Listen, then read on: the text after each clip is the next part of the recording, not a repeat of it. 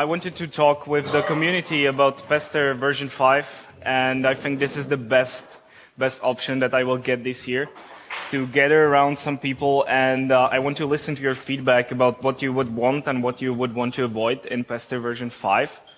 So I posted this document that outlines pretty much all of the new features, and I will just quickly go through it through some of the examples. Hopefully I can do that in like 5 to 10 minutes.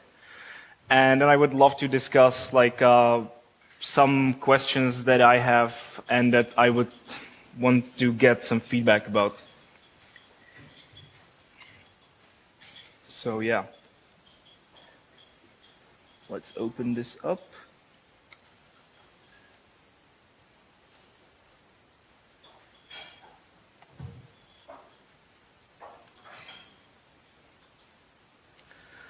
If you want to see this version of the document, and you can open it on your laptop, then it's just Pester issues, the first one that's there.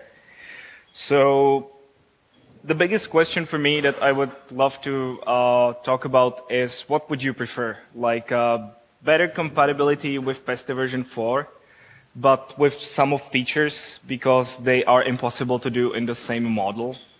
But then you would get like a simpler migration, and then version 4 would be just a small evolution above, version 5 would be small evolution above version 4. Or, for me, the preferred option, less compatibility with Pester version 4, and then it would be quite difficult to migrate, or maybe not. But I don't want to rely on saying it will be easy to migrate, but you will get all the new features. Or some other options. So for me, the ideal way forward is that there will be version 5 and version 4. And version 4 will have some like extended support with what it is now. It will get patches if there are some extreme problems. Like right now, people started reporting that after some update to Windows, code coverage became extremely slow. So that's something that would definitely be patched in the future version, but there wouldn't be probably any new features in version 4 after version 5 is released. And this would probably give us best of the both worlds, so you could still have your own old, like very large test bases based on version 4, and maybe eventually the support for PowerShell version 2 would be dropped from version 4, but maybe there's no reason if it will be just patched. And then if you started a new test base, you would start with version 5, and you could start using the new syntax, using the new scoping, and so on. So if you have anything to say to this and you want to discuss it, please like come sit somewhere in the first few lines, because then we don't have to shout across the whole room.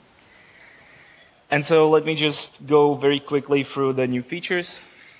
So the first feature is dropping PowerShell version 2 support, because it's very long overdue.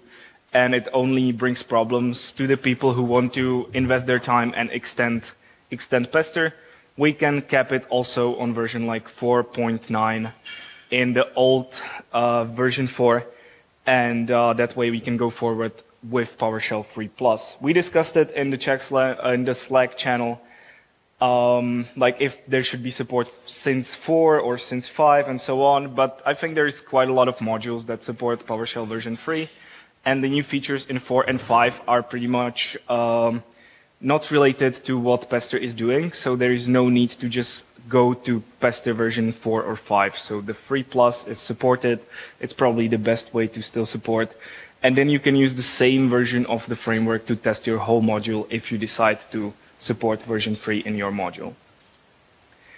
Then there is test discovery. The bottom line of this is that you need to put all of your code inside of Pester controlled blocks.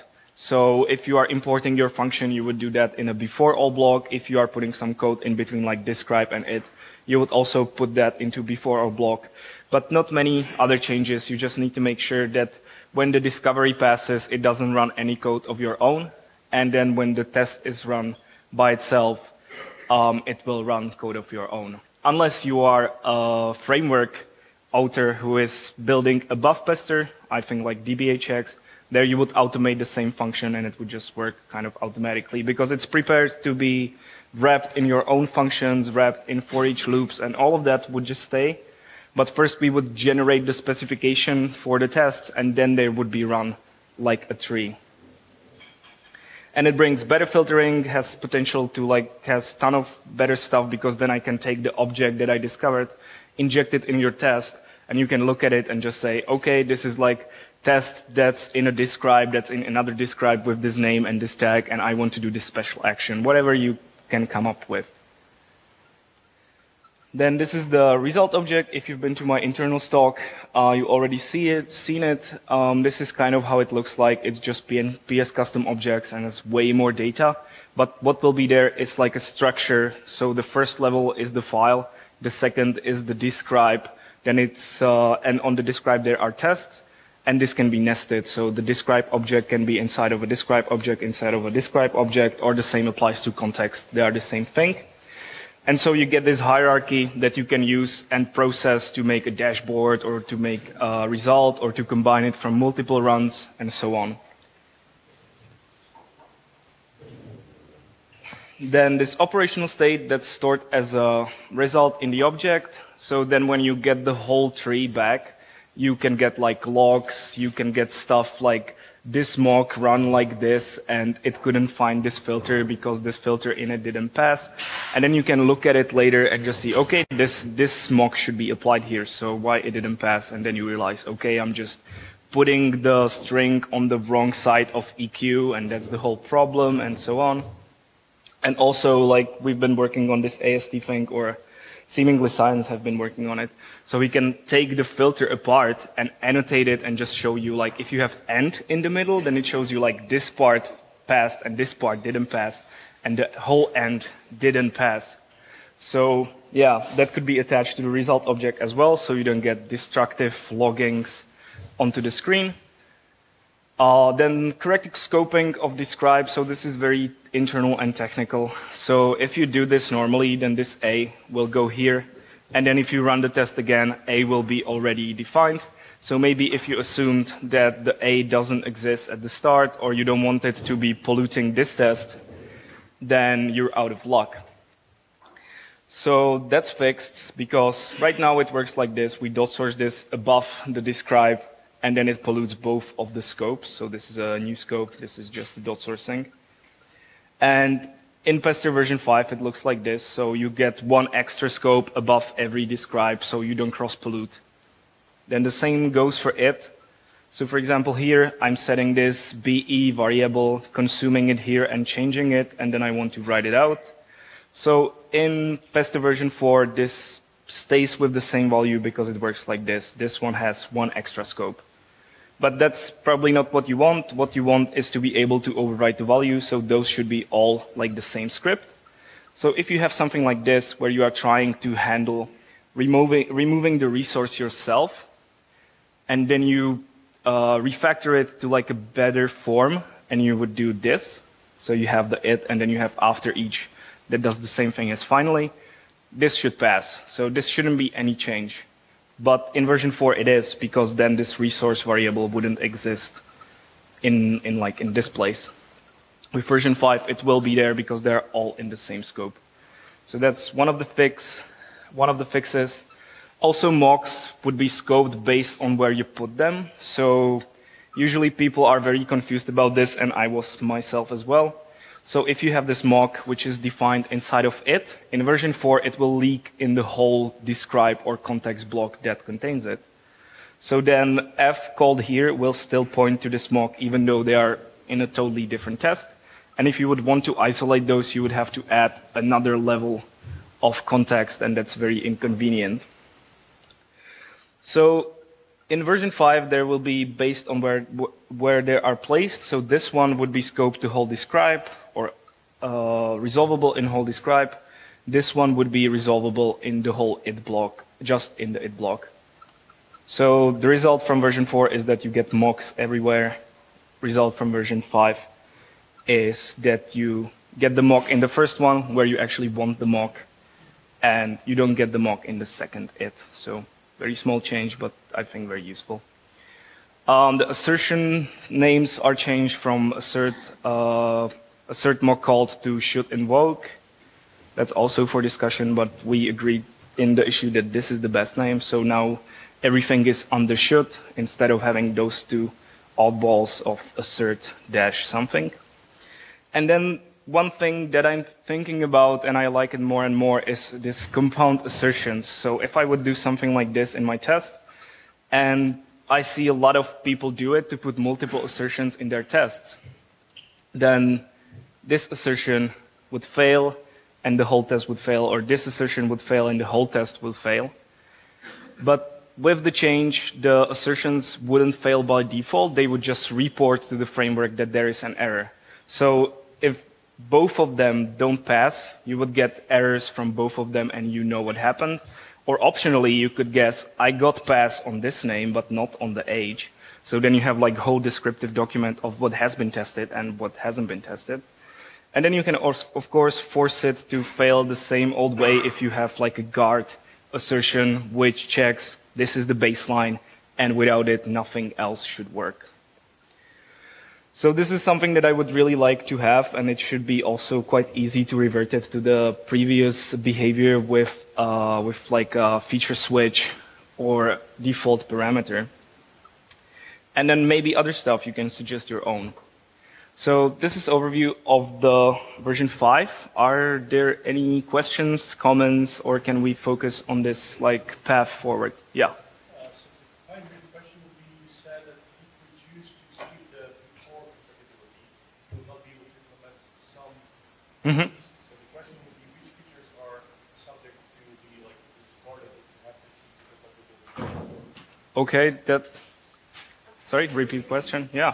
The question was which features would need to be skipped if the compatibility with version 4 was kept. The main feature would be the discovery, because there you are just saying it has to be in the Pester control blocks, and if it's not, you cannot just do the first pass on the code, unless we do it with AST, but then it limits the stuff that we can do. So we cannot just generate tests through for each by grabbing all the files in the current folder and checking everything. So this whole discovery, the better filtering, because now the filtering is just doing so many assumptions and it's just running so much code. Skipping of the setups, because that's also linked to the discovery, and so on.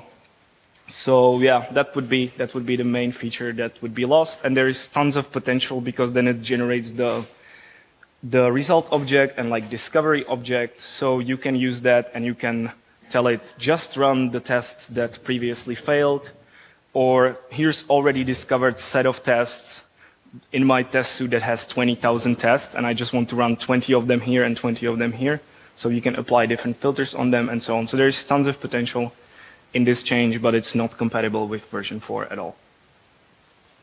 Yeah? What would you think about the speed framework? Because I think one thing is important for us also is how fast are the tests. Okay. By maintaining compatibility with before, would that improve the speed of the tests or actually decrease?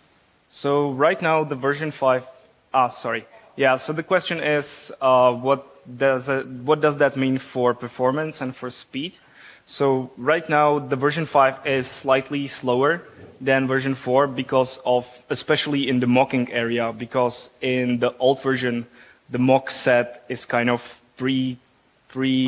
calculated because you overwrite it all the time. In the new approach, you have to resolve it like, is the mock in this scope and is it in this scope, and then you aggregate it so you can see what all mocks are applied and so on. But I'm working on making it faster. The core that runs the actual tests, I'm not sure if the measurements in version 4 and version 5 are comparable, because I didn't do that many of them. I just focus on making it faster. And also, what can be done is that the core, the thing that runs everything in the middle and just calls back to the script box, it can be made as a binary module. That was an option that we were talking about as well with Staffan. And that would make it also much faster. So I understand that having great features is awesome, but it also has to be fast, especially for like a big test suites that have tons of tests. So thinking about it as well. But if there are breaking changes, this can be like one of the boundaries that need to be passed before the release. So there could be metrics and goals. Okay, any other questions? Yeah, you talked about the proposal to make aggregated Mm-hmm. Yeah, aggregated assertions, or I call them compound assertions. So, yeah, who would like to have it? Sorry, question is, what about those compound assertions? Who would like to have them, and if it's just a consideration or if it's like a real plan? So personally, I would love to have this because the tests are already written in this way, and it just makes it better, avoids, well, writing custom assertions, even though I was talking about it in the previous slot. So it elevates a lot of the pain that you normally get from this.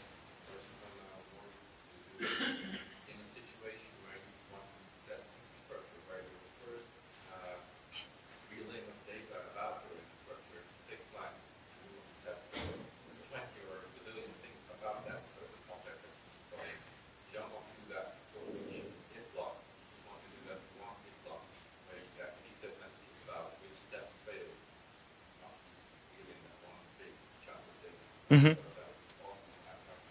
Okay, so the comment was that this is also useful for infrastructure testing or environment testing, where the first step takes a lot of time, and then you can do tons of assertions on that. You can right now emulate this with like doing a setup and then have multiple its, but this is also another option. For me, it's like great way of putting the things that relate to the same object into the same test, so you get more info. Okay, great.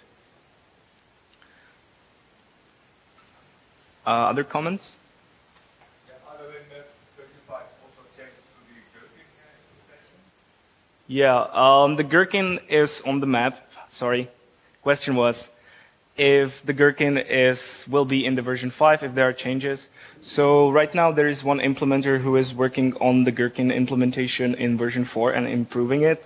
But in the end, it will end up in version 5 because there is tons of breaking changes, tons of changes in the way the Gherkin tests scope, and so on. So it's on the map, but right now I'm focusing on making this first thing done, and then adding the BDD into Pester, or maybe splitting it away. I don't know yet, but yeah, it's definitely on the map.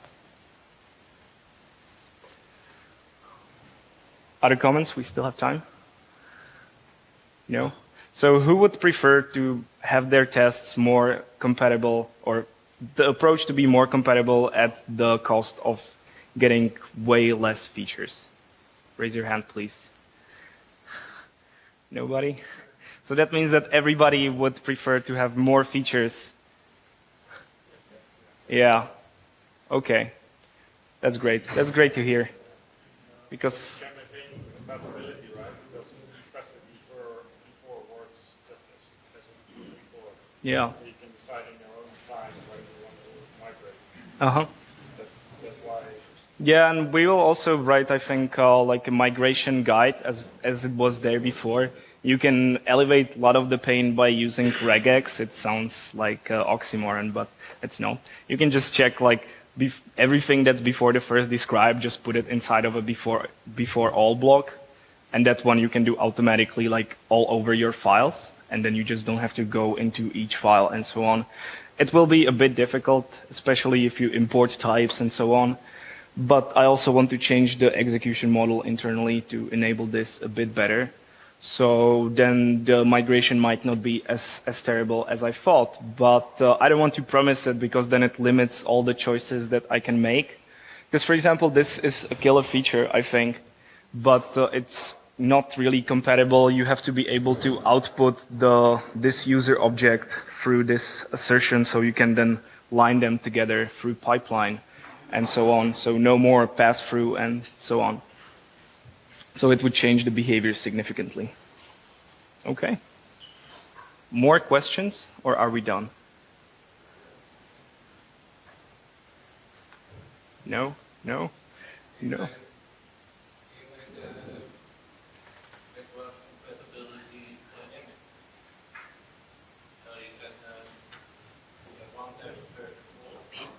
Uh-huh. Mm-hmm. So the question is if the compatibility can be dynamic for like one test and a second test.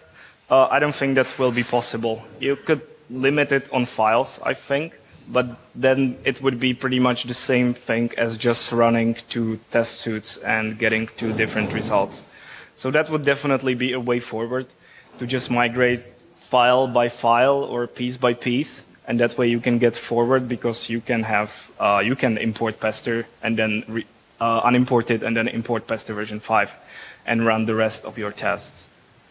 So I don't think it will be possible on test-by-test basis, because Pester version 4 is not able to run just a single test. It must run the whole file. That's why the discovery is introduced. So you can click this test that's here.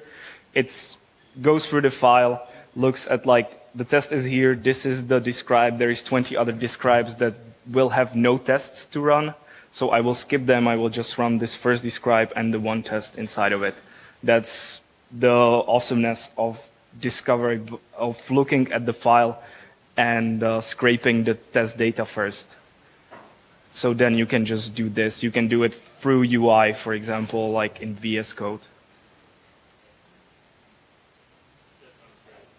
Yeah, okay, awesome. Any other questions, comments? How much time do we have still? 5 minutes? Okay, good. Well, I don't see any hands raising, so I think... Right now there is beta 4 in the PS gallery, and I publish often. Yeah, question was when version 5 will be released. Sorry, I'm really bad at repeating questions. And so whenever I hit a milestone, I publish a new version, and I expect to be changing the runtime right now, and now I can focus a bit more on it when I don't have presentations to prepare. So originally I wanted to have it released till this conference, but I think it will be at least 3 months more right now, till like first beta that does all of this stuff and has nice API and some good reports and so on. But right now already a lot of the stuff works, so you can discover the tests, you can run them, you get output that looks very similar to the previous version of Pester. Code coverage works, mocking works, and so on. So the edge cases, like you discover it now and you get 1 set of tests and then you run it afterwards and it just resolves to something else. Those are the things that I need to fix up. But for the general case, it looks very well, or works very well already. Okay, other comments? Yes, please. About the dropping of PowerShell. Uh-huh.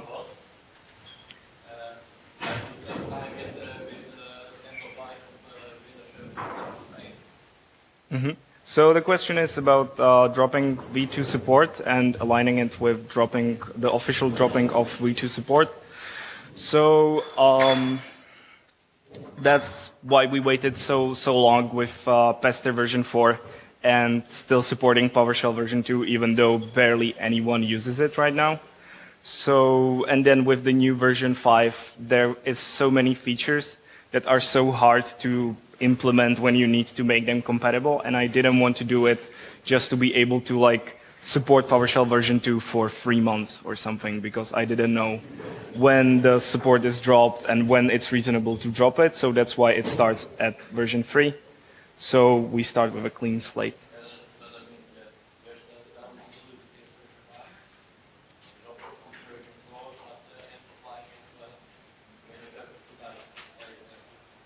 Mm-hmm.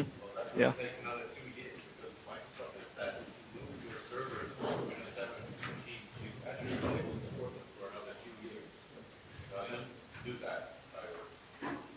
Okay. Yeah, so the discussion is about if supporting PowerShell version 2 is still reasonable and Microsoft is prolonging the support for Server 2008 R2. Is that it?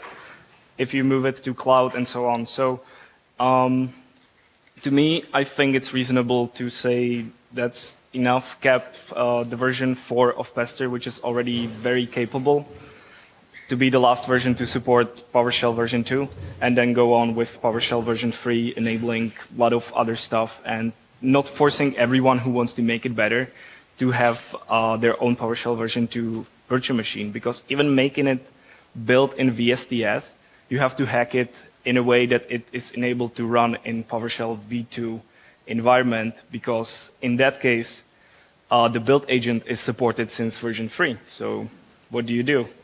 And it's a hack, and I would be very glad to get rid of that hack from the build pipeline. So I think this is a reasonable approach, I hope.